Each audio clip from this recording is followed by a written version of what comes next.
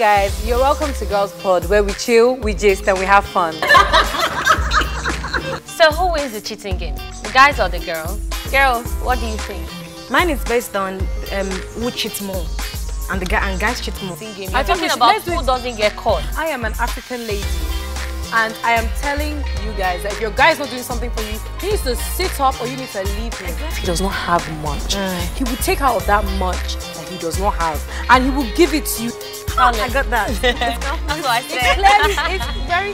But yes, thank you guys. Back to what we're discussing. You ain't never met a girl like me.